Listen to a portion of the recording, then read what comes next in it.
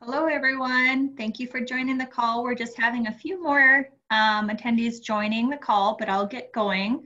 Just a few housekeeping items. As you are joining, you will be placed on mute and you won't be able to come off mute. If you do want to speak up towards the end of the session, we are leaving a little time at the end for some question and answers. But in the meantime, please feel free to type your comments or questions in the chat box. And with that, I am going to introduce Sean. So we have the pleasure of having Sean Sherman today as our guest speaker. Sean Sherman, Oglala Lakota, born in Pine Ridge, South Dakota, has been cooking across the US and world for the last 30 years. His main culinary focus has been on the revitalization and awareness of Indigenous food systems in a modern culinary context. Sean has studied on his own extensively to determine the foundations of these food systems, which include the knowledge of Native American farming techniques, wild food usage and harvesting, land stewardship, salt and sugar making, hunting and fishing, food preservation, Native American migrational histories, elemental cooking techniques, and Native culture and history in general to gain a full understanding of bringing back a sense of Native American cuisine to today's world. In 2014, he opened the business titled the Sioux Chef as a caterer and food educator to the Minneapolis-St. Paul area. In 2015, in partnership with the Little Earth community of United Tribes of Minneapolis, he helped to design and open the Tatanka Truck food truck, which featured pre-contact foods of the Dakota and Minnesota territories. Chef Sean and his vision of modern Indigenous foods have been featured in numerous articles and radio shows, along with dinners at the James Beard House in Manhattan and Milan, along with teaching and sharing his knowledge to gatherings and crowds at Yale, the Culinary Institute of America, United Nations, and many more. Sean has been the recipient of a 2015 First Peoples Fund Fellowship, 2018 Bush Foundation Fellowship, National Center's 2018 First American Entrepreneurship Award, and 2018 James Beard Award for Best American Cookbook, and a 2019 James Beard Leadership Award. The Sioux Chef team works to make Indigenous foods more accessible to as many communities as possible, to open opportunities for more people to learn about Native cuisine and develop food enterprises in their tribal communities. They founded the nonprofit North American Traditional Indigenous Food Systems, or NATIVS, and are working to launch the first Indigenous Food Lab restaurant and training center in Minneapolis. So with that, I'll open the floor to you, Sean. Great. All right. Well, thank you guys very much for having me. Excited to tell you guys about all the stuff that we have going on in our broader vision. And today I'm just going to kind of go through a PowerPoint and really talk about the work that we do, why we do the work that we do, why we think it's important, and really address some of the issues that are out there. We will have a little bit of questions and answers towards the end of the session.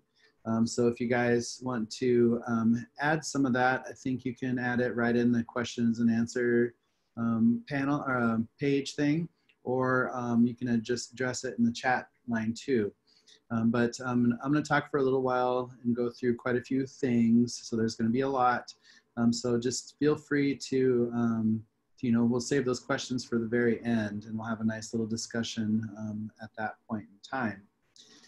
So I'm going to switch over to my PowerPoint here in 2 seconds, and then we're going to go ahead and just kind of jump right into it. So give me 2 seconds, share the screen.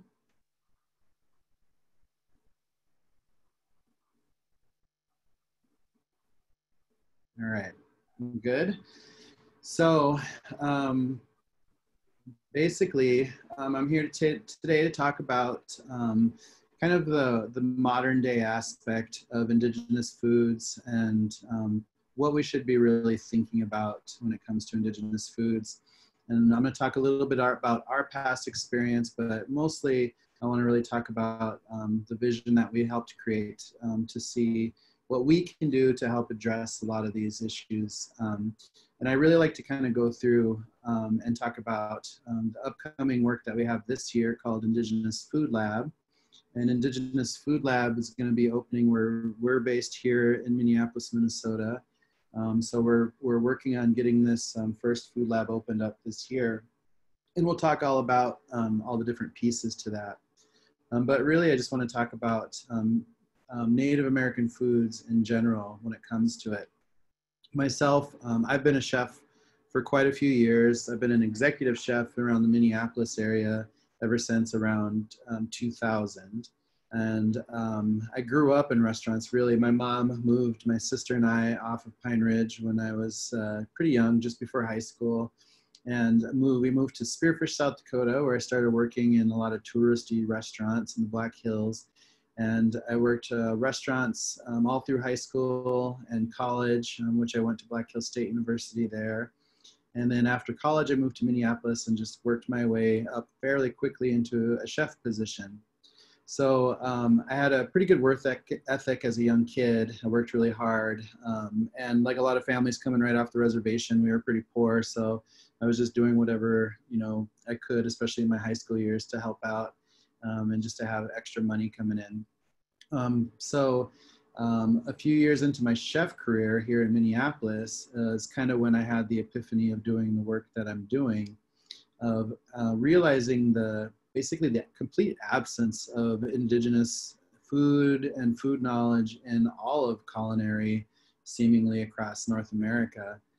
I couldn't find barely any I couldn't find any Native American restaurants. I couldn't really find too much on Native American cooking and cookbooks. And especially because I was really looking for something particular. I wasn't looking for modern takes. I was kind of looking for solid information as to, for my questions, like what were my Lakota ancestors eating, and were they growing food? How are they storing food? How are they cooking food? How are they preserving food? And like what did they know about wild foods and which pieces? So there was just a bunch of questions, and I wasn't finding a central point for that. And I always tease that I couldn't just go on Amazon and order Joy of Native American Cooking, because that didn't exist. So I was just really kind of focused on trying to figure it out.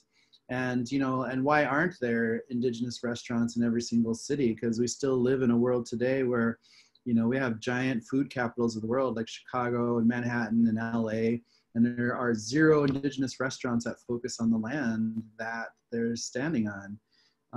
And I just really wanted to, figure out some of those questions, because myself, I've always loved history, and especially this work has really pushed me into a deeper understanding of true histories of what happened, especially from an Indigenous perspective.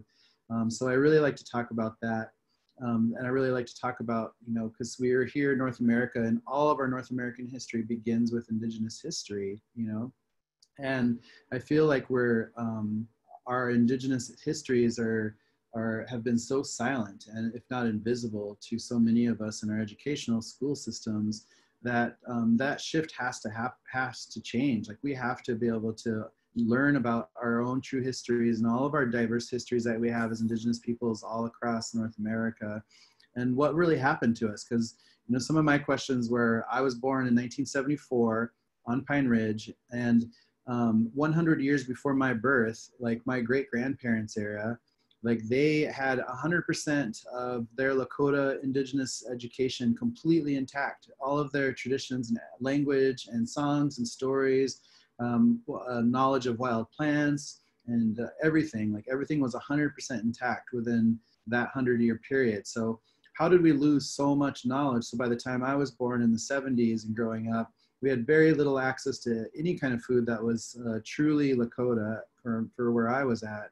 And I just wanted to know, like, what was lost, So that was kind of the biggest question, and trying to understand all of those pieces. So, part of this comes down to understanding some of those terms, like what is pre-colonial foods and what does that even mean? Or what are pre-reservation foods? And I like to talk about the pre-colonial foods because it just gives us an opportunity to, understand and just kind of set the base, right? So to understand pre-colonial foods, you just have to understand what the term colonialism means in general.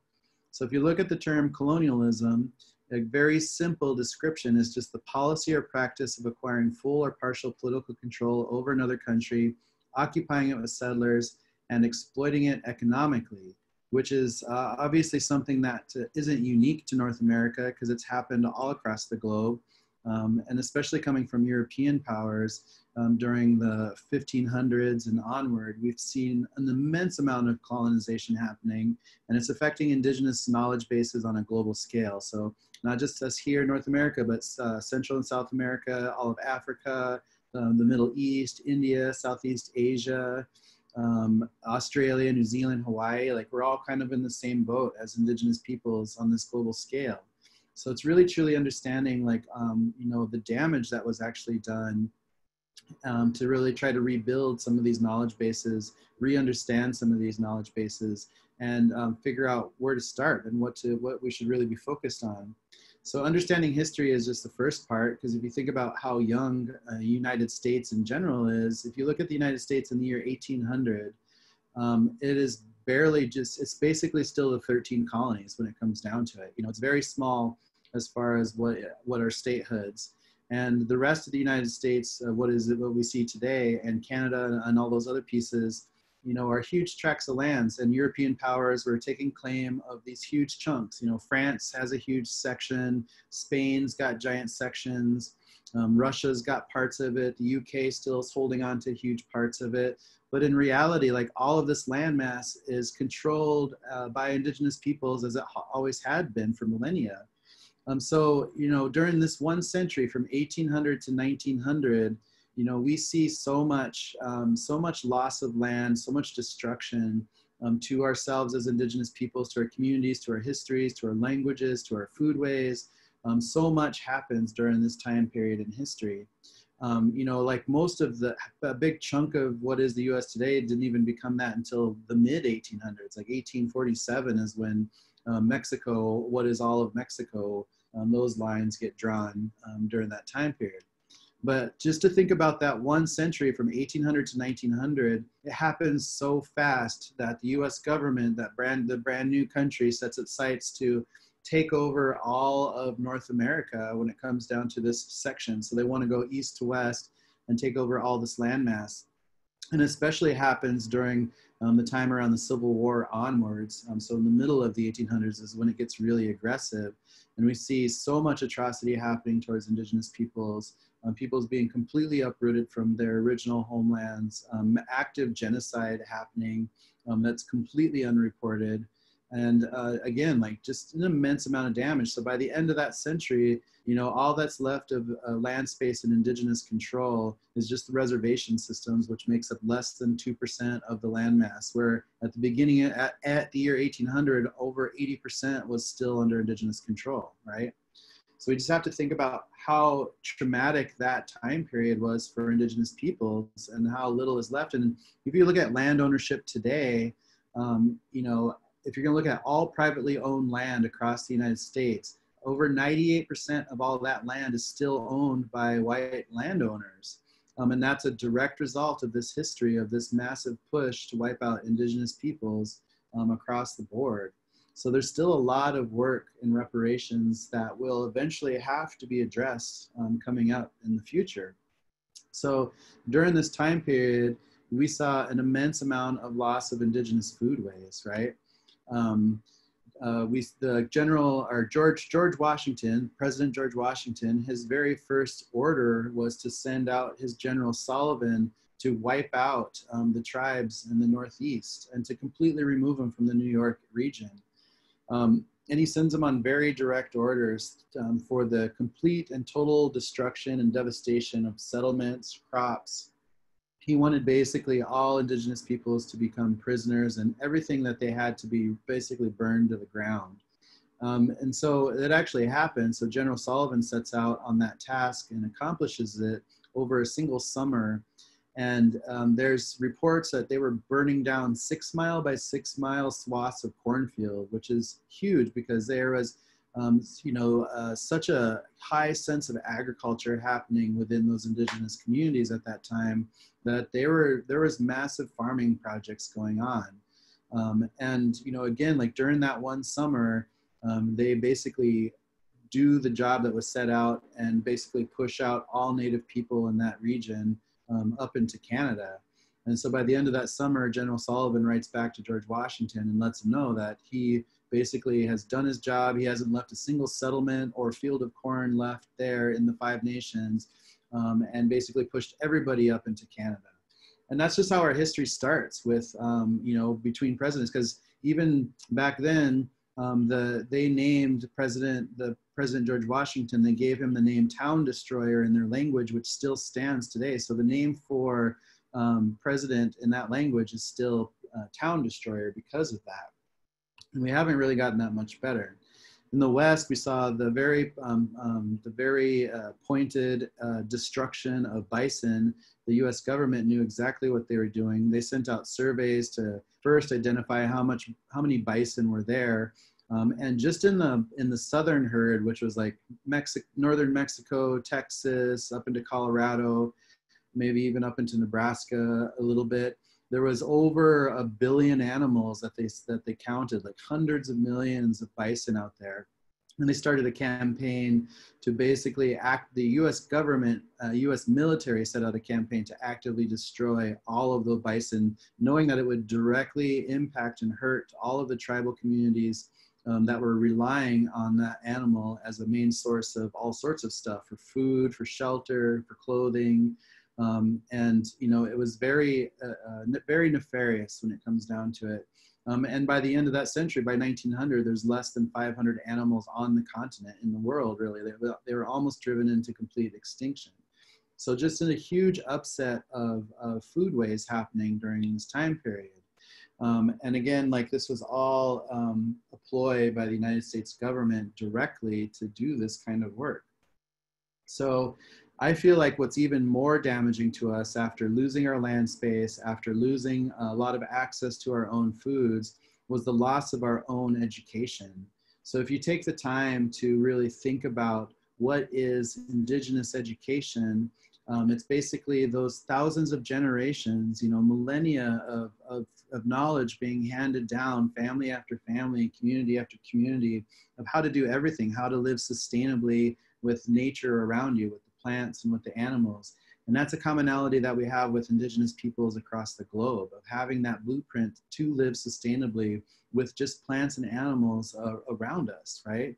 So the loss of our own education is something that has hurt us immensely, because my grandparents' era at the turn of the century in the 1900s, that era of children should have been getting the full extent of Indigenous knowledge handed down to them, like they always had, because people would start training Indigenous children from a very young age, as soon as, like, before they could walk, basically.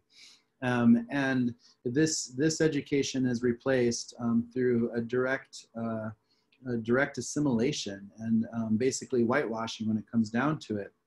So Carlisle Indian School in Pennsylvania was the first of these kinds of schools at the turn of the century, when a lot of reservation land was being formed, and a lot of these children were being forced off of their reservations and pushed into these schools where they're forced to not speak their own languages, to not dress the way in their manners of dressing, and to become something completely different.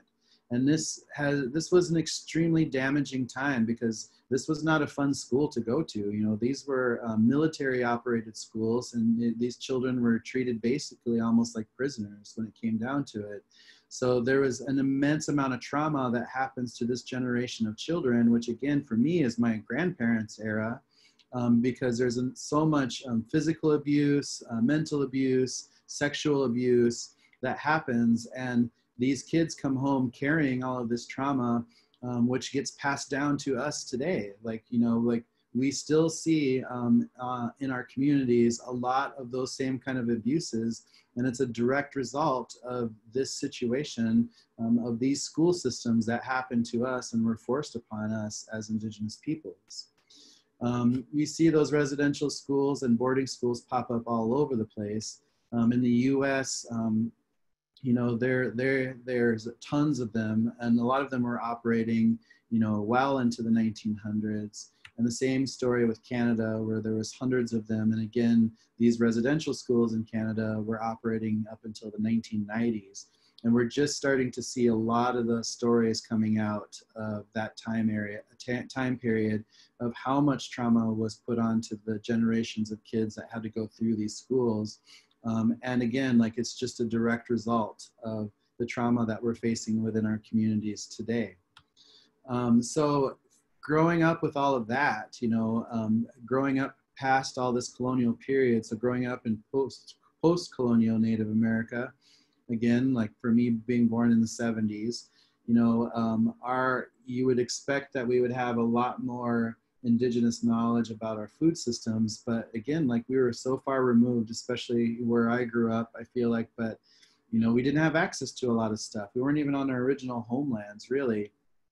And I grew up with, like a lot of people did, with commodity food program as a main staple.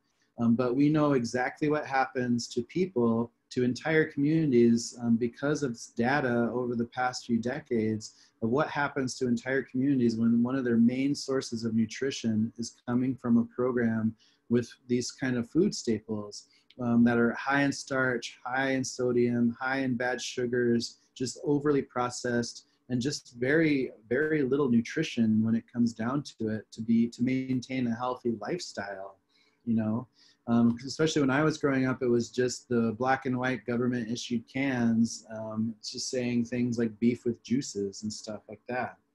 And, this kind of diet really morphed into what our modern Indigenous diet is, because we have a lot of, obviously, home recipes and comfort foods based on a lot of these staples. But this isn't true Indigenous food, and we have a lot to offer. And even when it comes to things like fry bread and Indian tacos and fry bread tacos, whatever you want to call them, it has very little to do with who we are as Indigenous peoples. And there's absolutely no reason that this piece should represent all of us as Indigenous peoples across the board, because we are so immensely diverse, and we should be proud of our diversity and coming up with our own foods that really reflect who we are. Because if you dissect this dish and decolonize it, you lose the wheat flour, so there's no fry bread. You lose the ground beef because there was no cattle, but you can replace that with another game meat. You lose the weird California black olives and the iceberg lettuce. And you lose the sour cream and cheese, of course, but like true Indigenous food is really beautiful and healthy. Like we have wild onions, we have beans from the agriculture, we have wild greens, we have wild game, like it's a really healthy dish if you take the time to decolonize our foods. And it's better for us mentally too, to be able to have extremely nutritious that is coming from who we are as Indigenous peoples. So to truly understand Indigenous food systems, you have to take the time to understand that diversity. So if you look at just ecoregions alone in North America, it's extremely diverse. There's deserts, there's mountains, there's swamps, there's coastal regions. There's so much going on, and there's all sorts of plant and animal diversity and different kinds of seasons and everything growing through this whole area. And then to layer that diversity with the diversity of Indigenous peoples, it makes it even so much more diverse. So if you look at a language map, an Indigenous language map of North America, from Alaska through Mexico, you can see how immensely diverse we are, because even this is generalized, because in those huge blocks of color, there's other subdialects in there and other languages in there, other people have moved in there. It makes us even more diverse, because we imagine a world where you could travel any direction, east to west, north to south, and visit Indigenous focused food businesses and experience firsthand all this amazing regional and cultural diversity that sits across the board. There's just so much to think about and to experience, when it comes to understanding all of this. You can't lump sum us all into one single group, because we are so diverse, and it's special. Each one of us is unique. Every single range is unique. And it doesn't matter where you start researching. Like, you can basically throw a dart at the map of North America, and wherever that dart hits, it's going to be exciting to learn about the foods there and the cultures there and how things are processed and preserved and everything. So when we're looking at the modern day, there's an immense amount of Indigenous diversity still left alive, because there's 634 tribes in Canada, 573 tribes in the US, of which 229 are all in Alaska.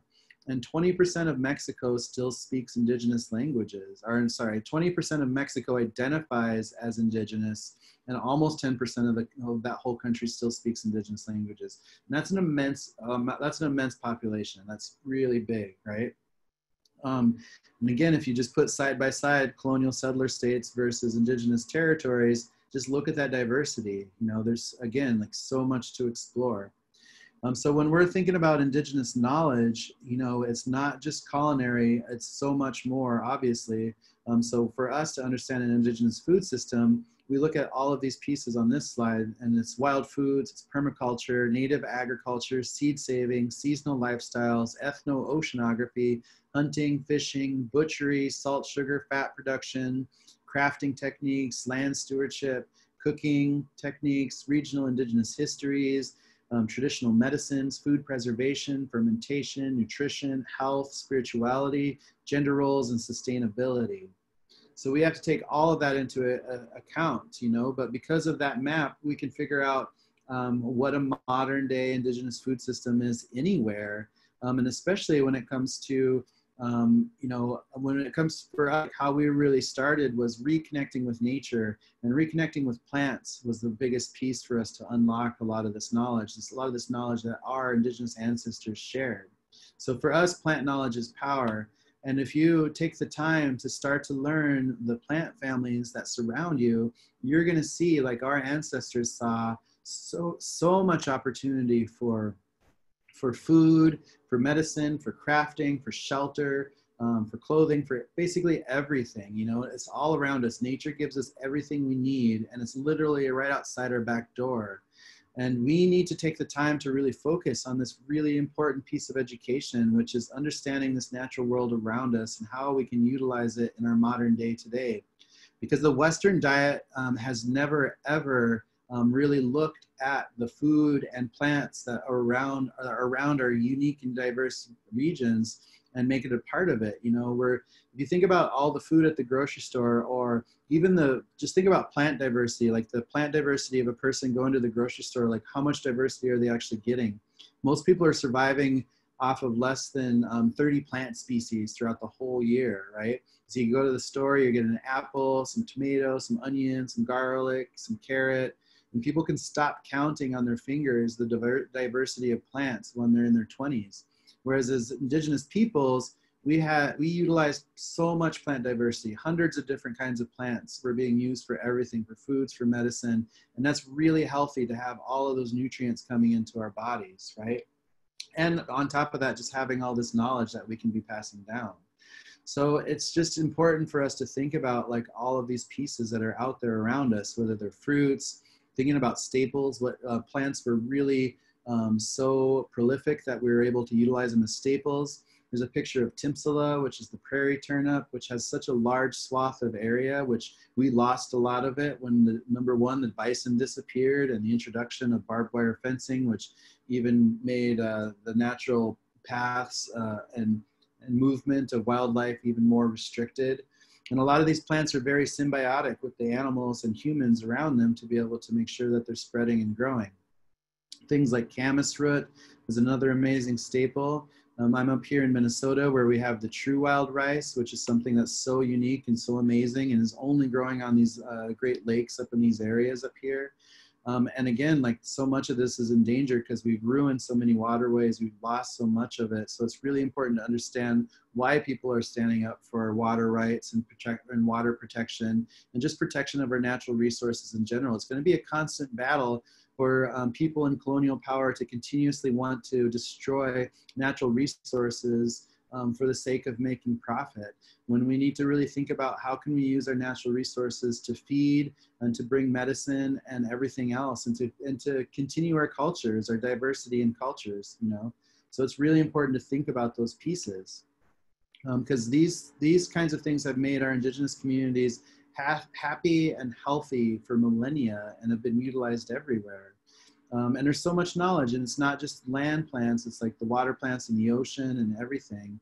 It's just been used for so long. Or in the deserts where all the plants where they look like they want to hurt you and maim you, indigenous peoples know very well how to utilize and how to sustainably harvest things without destroying them, which pieces to use, which parts of the plants, when to harvest them. And all these things have been taught as part of indigenous knowledge bases, right? Proteins, I feel like, is a really easy piece because basically any animal is literally game when it comes down to it. Our method had been cutting out things like beef, pork, and chicken because they didn't really exist here not that long ago.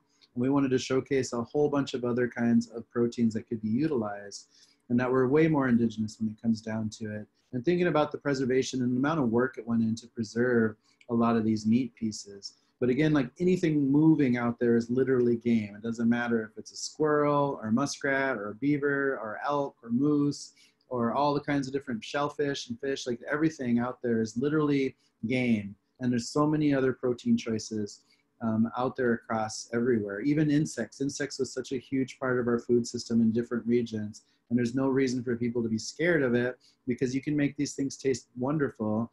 And even if you go down to Mexico, you can just find huge bins of these things out there. And there's many recipes to utilize this kind of stuff. And it's way more sustainable when it comes down to it.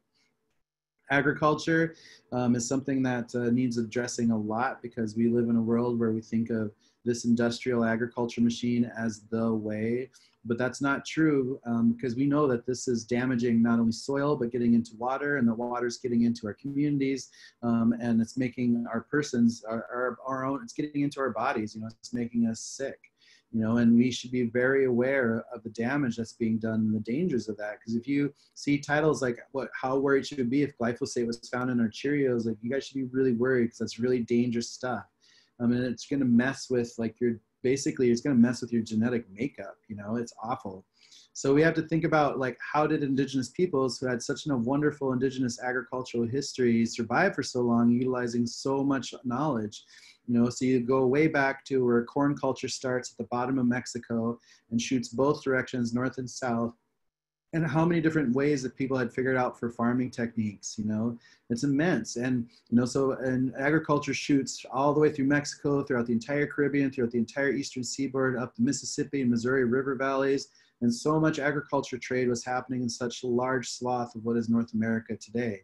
And so much diversity in those different styles. Like whereas in Mexico City, when the Spanish first came, they saw them using these floating beds, and they were able to have an amazing agricultural system that pumped out tons of food for huge populations. Or our tribal communities in the deserts, you know, like in New Mexico and Arizona, who figured out how to farm in the middle of a desert, you know, with utilizing very little water and eventually growing those same kind of seeds that were being grown in Mexico with corns and beans and squash and chilies and sunflower and tobacco and all these pieces that they're able to grow in thriving farms, you know, with very little water, and making these seeds eventually to become drought resistant, heat resistant, and to be able to pump out a ton of agricultural product in those kinds of regions. You know, that's a huge human feat. And again, like not everything is like the Three Sisters mound system, because again, we are so diverse. There were so many other ways that indigenous peoples were farming. There's a photo here of a woman called Buffalo Bird Woman, who's Hidatsa, and she's using more of a row system, but again, growing the same things that were kind of found way down in Mexico, different varieties of beans and squash and sunflower and corn and tobacco. And it's amazing to think how that agricultural just spread all throughout, because each one of these unique seeds comes from very unique people and very unique regions, and we have to be the stewards of those. You know, we're the generation that has to take care of that diversity and pass it on and preserve it to make sure it can go to the generations and save all of this seed diversity that is just as diverse as we are as indigenous peoples here. And make the best of our efforts to record their stories and their histories. My friend Rowan White said it's our responsibility to care for the seeds to make sure that younger generations and future generations that we might not know yet have them. So again, like we have to be the stewards of these situations. So for us, what we did is taking all of that knowledge and trying to figure out how do we apply that in a modern day today, paying homage to our indigenous ancestors and the health that came out of that, and what can we do moving forward. You know, so we started just you know, taking this knowledge and doing something with it, taking the time to train our staff to be outdoors, to identify plants, to utilize them in cooking, and to just really, again, like reconnect with the nature around us, and using technology. Like we have smartphones, like nowadays you can just take a picture of a plant and an app will tell you what it is, you know. But when you open up your eyes and look around us, you start to see food everywhere. And that's just so important for us, you know. And taking the time to dry things out, grind things into powder, make our own pantries, make our pantries taste like exactly where we live, because it's fun, you know, to utilize all this plant life around us. And chefs should be really excited about it. And, you know, for us, it was creating a team and giving people opportunity that they didn't have before, and being able to like really explore creativity and see what other kinds of creativity comes out of this with these up and coming young chefs, and creating businesses around this, you know. So like we cut out all colonial ingredients completely and just focused on indigenous foods of our very particular region. So we cut out dairy, we cut out flour, we cut out sugar. There's no fry bread, you know. We're not using beef, pork, or chicken. We're not selling Gatorade. Like everything is just fully indigenous. We're making cedar and maple teas, and we're making wild rice bowls and hominy and all sorts of stuff that were particular to the region that we were in. And there's so much to explore. There's so much flavor around us constantly, and we have to be excited about it again, because again, and it's fun to make creative dishes and to put a lot of creativity and artistry. But what was more important was keeping these foods simple, making them taste good, and getting them out to especially the tribal communities, where some of our tribal elders haven't even tasted our own indigenous foods for so long. And it was the elders that remembered, like, oh, like I forgot about that plant. It was my grandmother and I used to harvest that when I was a kid. We used to use it all the time. And we've forgotten about a lot of these pieces, you know. And it's so fun to see the elders light up when they taste something that they just hadn't had for so long, and they want to share these stories that awakened in them with their children around them, and anybody that wants to listen. But this needs to be a mainstay. Like this has to be a part of our diet. This has to be a part of our community and our celebrations, because it's going to make us healthier on all fronts, on our cultural revitalization, on our nutritional health, on just our mental health in general, like everything. So for us, we wanted to figure out how can we get this out everywhere, not just the area that we're in. And so that's why we really wanted to focus on, you know, what does create food security, and what is true food sovereignty, you know, because we need healthy food access, cultural food producers, regional food systems. We need local control of food systems and not governmental control. We need access to indigenous education, and we need strong environmental protections around us to protect our foods and our resources. So our nonprofit, NATIVS, or North American Traditional Indigenous Food Systems, is what we're doing to try to help address this, with really focusing on two pieces, creating access to indigenous education and creating access to indigenous foods. So it's kind of taking the two things that colonialism had against us by removing us from our food and removing us from our knowledge, and pushing those two back to make that a big part of how we can make a change in the future. So this year, this summer, we're opening up Indigenous Food Lab in Minnesota to start with, but we have a broad vision to help do this everywhere. So we're going to be opening up a commercial kitchen where we can do a lot of production. Right now, our kitchen is being utilized. We're making 400 meals a day to give out to our community, because we just went through a lot here in Minneapolis, not only with COVID, but because of a lot of this this uprising that was happening with the death of George Floyd that happened just a few blocks from us. And so much destruction during this uprising is around us. And our kitchen, we mobilized to do something to give back to our community. So we're setting up this as a production kitchen where we can also use it as a training kitchen to teach people, how do you cook for 400 people a day, healthy and indigenously, right? And we're also developing an indigenous education studio so we can start pumping out a ton of video work on a lot of this knowledge base to share with everybody. Our real goal is working directly with tribal communities in our vicinity first, helping each one of them that wants to work with us develop an indigenous focused kitchen for their community that we will help develop, train, educate, and support, because we know food service operations are really difficult. But if we become a training center, an education center, and a development center to help create unique food production areas in those tribal communities, so to make menus with them that reflect who they are, their language, their land, and where they stand, we see that being extremely important, you know.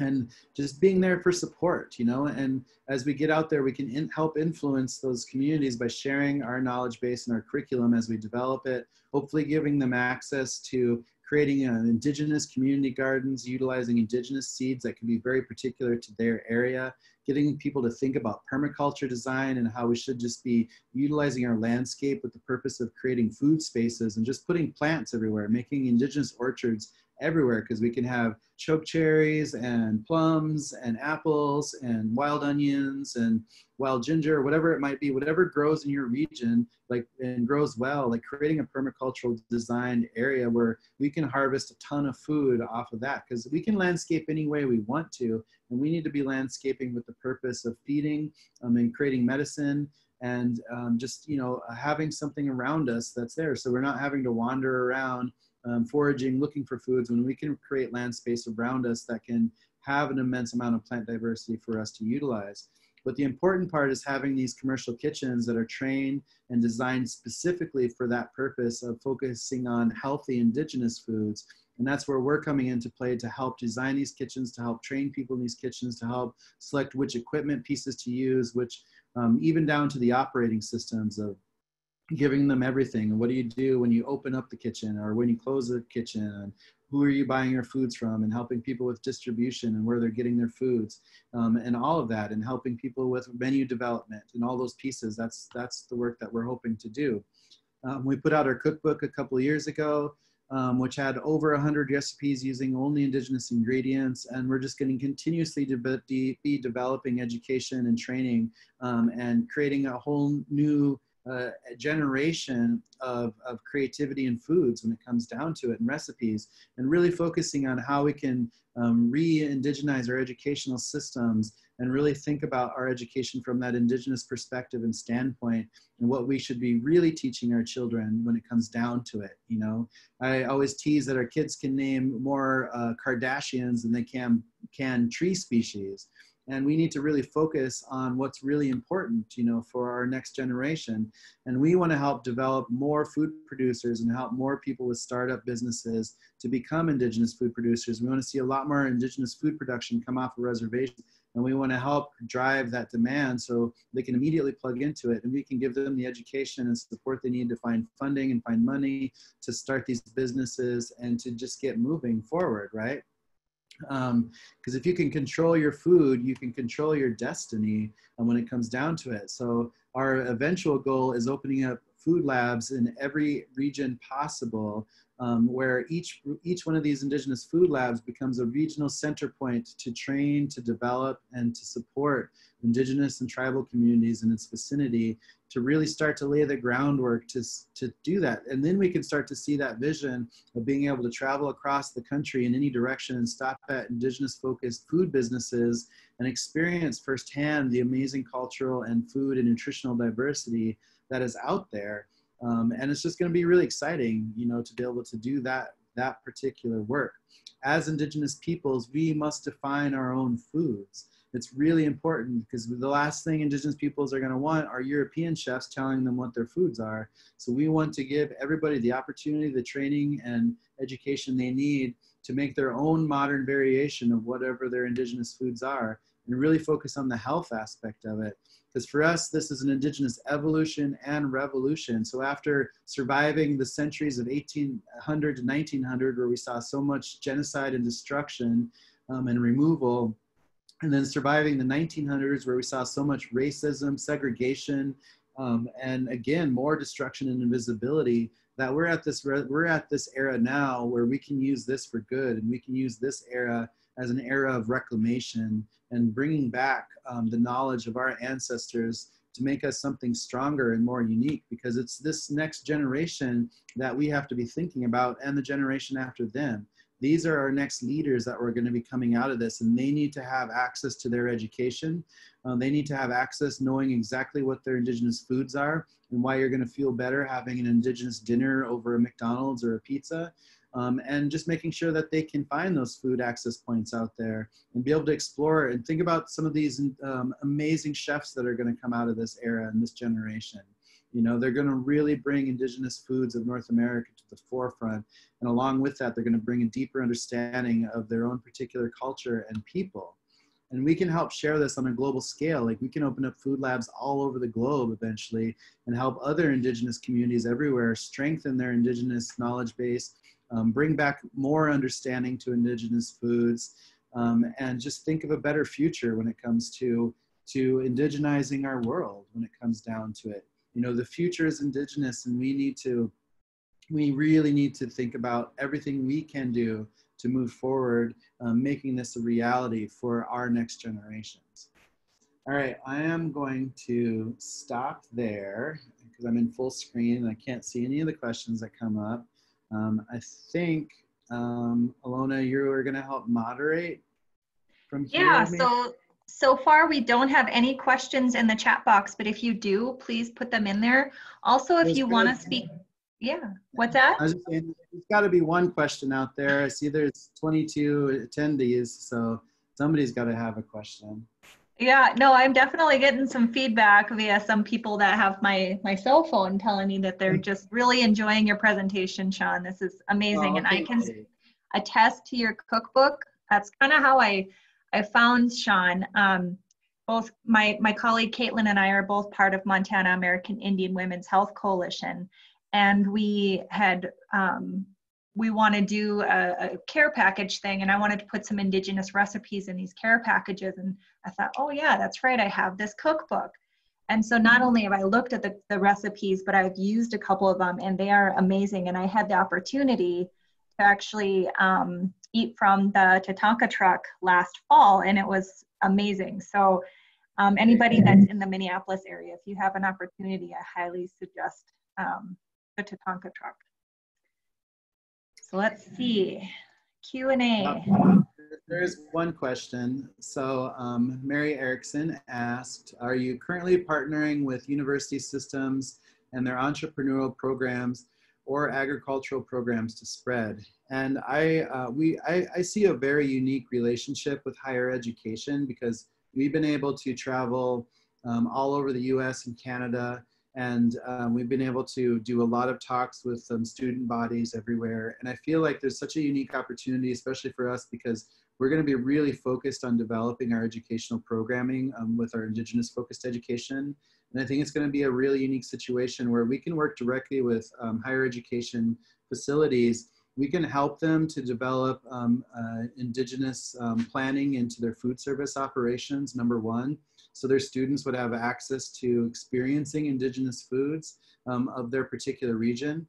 And it also gives us the opportunity to work alongside those professors and students to take on joint research and development projects that will help benefit all of us, because it gives the opportunity for the students to be able to work on projects. It gives the professors some focus to work with, and it helps us to continue to grow our curriculum base of what we can be teaching and the knowledge that we're going to be pulling out of, because I feel like we've done a lot already, but we're barely scratching the surface, and there's so much education that we can be pulling out of this new focus. And hopefully we can partner with these entrepreneurial and agricultural programs, so as we get people coming through us who are interested in starting a business or interested in starting more farming, that there could be training and education available to them that we can partner and work with. So I think it's really exciting to think about the possibilities of all this higher education that can be out there. Great. Also, Colleen in the chat, she said, I love the Food Awakens stories. Do you have an example of how this could work in the simplest form? Limited resources. I love the Food Awakens stories. So if I'm understanding, I'm talking about like when the elders kind of have the food knowledge memories. Is that kind of where that question is, would you say? Maynette, maybe you want to put Colleen as panelist so she can clarify her question. Maybe in the meantime. Yes.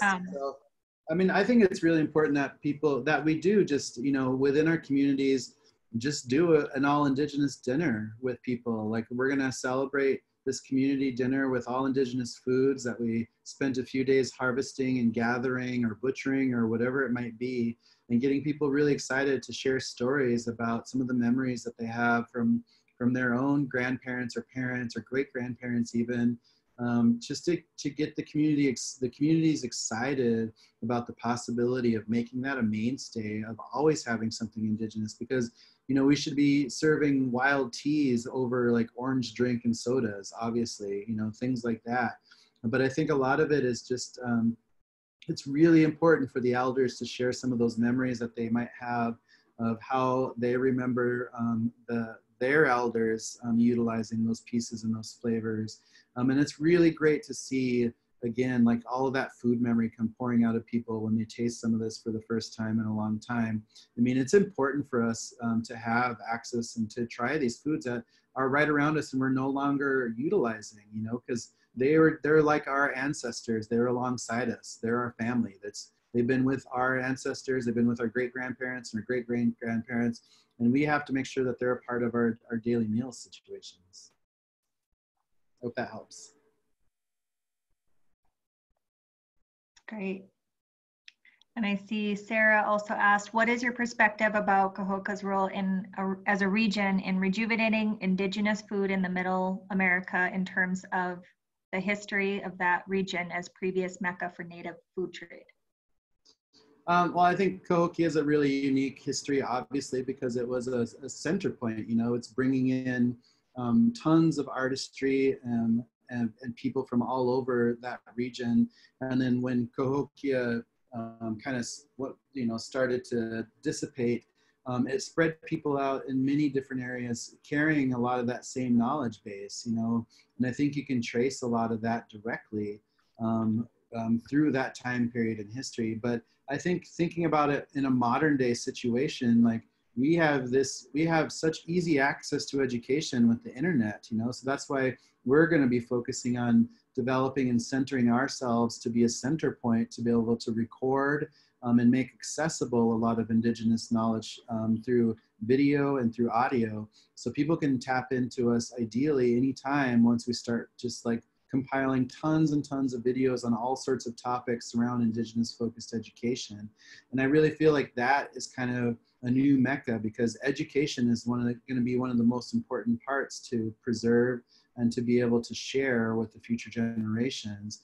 And so we need to be recording everything we absolutely can right now to be able to grow with this. But I think it's a great analogy to use Cahokia in terms of how we think about modern day Indigenous food trade and just the spreading of knowledge and education bases.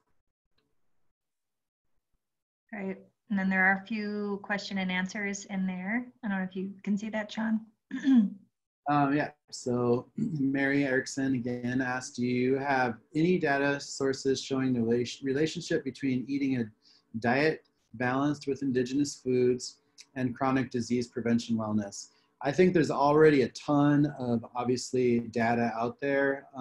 There has been more studies coming along with decolonized diets here and there, but I think that if you really look at what is an Indigenous diet, you know, it's going to be that low glycemic, it's going to be high in protein, it's going to be high in plant diversity, it's going to be low sodium, it's going to be high in good fats.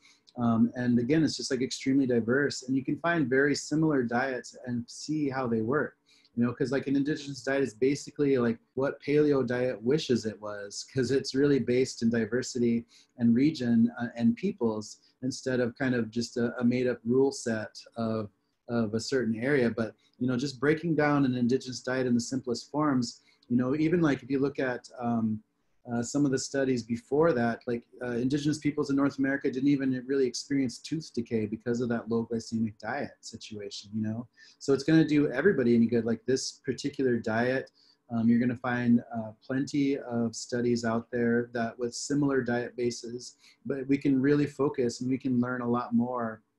And we should be creating more food challenges of people going on Indigenous diets for 30 days or 60 days and tracking the changes. Like we have that opportunity in real time to be able to do that with the internet, you know, and especially as a lot of us are forced to be in quarantine and stay away, it's a good time to really focus on health. And it's a really good time to take a lot of that data and see how people feel after they just eat Indigenous foods for a good period of time.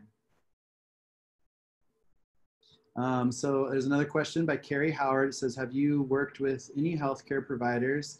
I think some are starting to realize how important it is to understand food as medicine. Yeah, and I think that's going to come around a lot. When we here in Minneapolis, we do have support with some of the big healthcare providers. We're using a grant from Medtronics right now just to help get healthy food out there. And we are kind of unapologetically just serving healthy indigenous foods to all these people in need. You know, I know some people would rather have a hamburger or pizza, but we're taking the time to process our own hominy every day and making these grain bowls that has hominy and quinoa and bean. And we're processing we're getting a lot of food from our local farmers in our area.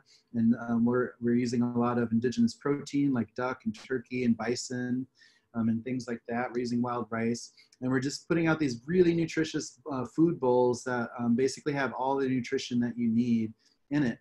And again, like we don't use dairy or flour or sugar, and it's just, you know, it's just a perfect diet when it comes down to it. And it's so great because it's so diverse. You know, it's so different whether you're in New York or if you're here in Minnesota or Montana or California or Alaska or wherever. Like everywhere is just so unique and there's so much to explore, to really explore the true flavors of every particular area. So hope that helps.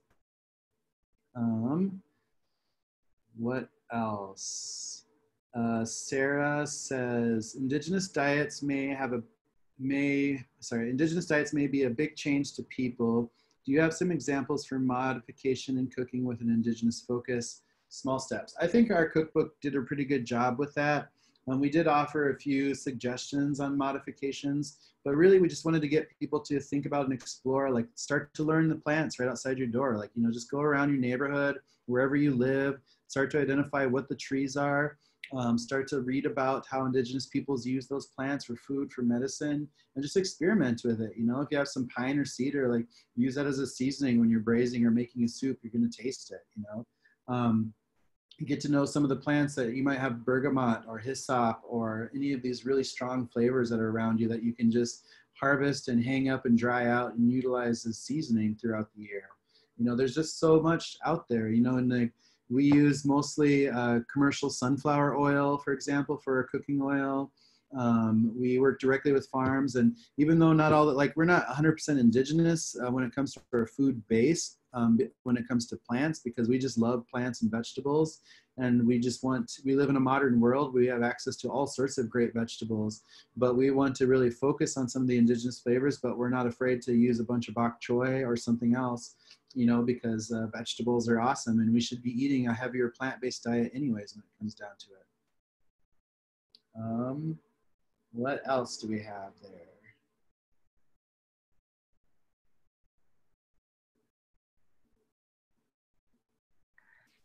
So far, I'm not seeing too much, but I can definitely speak to that.